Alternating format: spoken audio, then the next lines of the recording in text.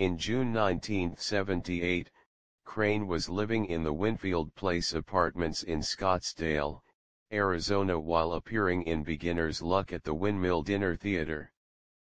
On the afternoon of June 29, Crane's co-star Victoria Ann Berry found his body in his apartment after he failed to show up for a lunch meeting. Crane had been bludgeoned to death with a weapon that was never found, though investigators believed it to be a camera tripod.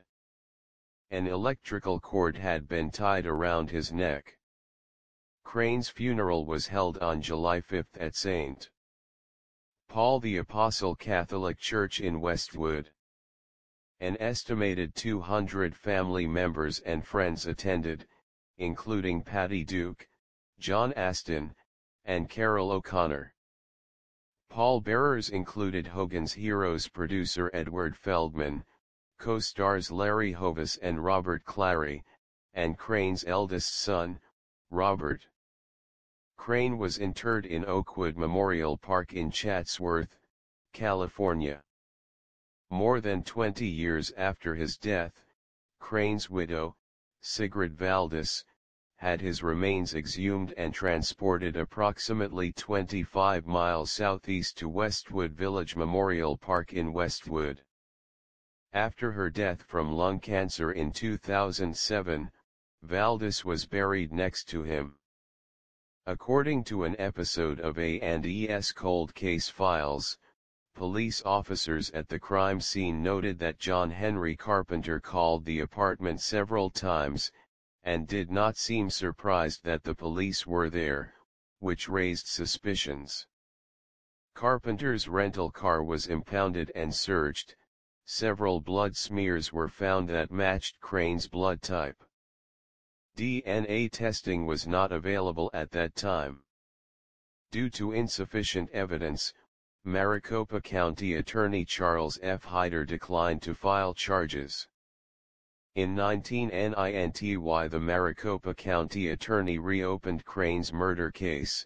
Investigators re-examined and retested the evidence found in June 1978. Although DNA testing of the blood found in Carpenter's rental car was inconclusive, Detective Jim Raines discovered an evidence photograph of the car's interior that appeared to show a piece of brain tissue. The tissue samples that had been found in Carpenter's car the day after Crane's murder had been lost, but an Arizona judge ruled that the new evidence was admissible. In June 1992, Carpenter was arrested and charged with Crane's murder.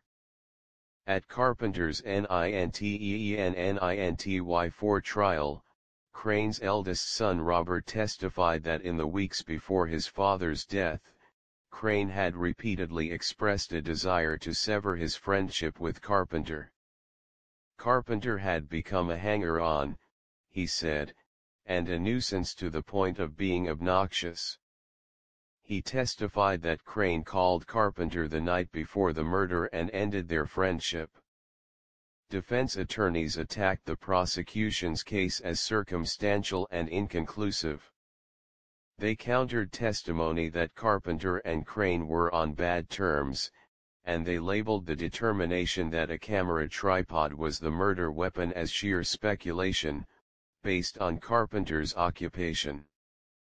They disputed the claim that the newly discovered evidence photo showed brain tissue, noting that authorities did not have the tissue itself. They pointed out that Crane had been videotaped and photographed in compromising sexual positions with numerous women, implying that a jealous person or someone fearing blackmail might have been the killer. Carpenter was found not guilty. He continued to maintain his innocence until his death in 1998. Crane's murder remains officially unsolved.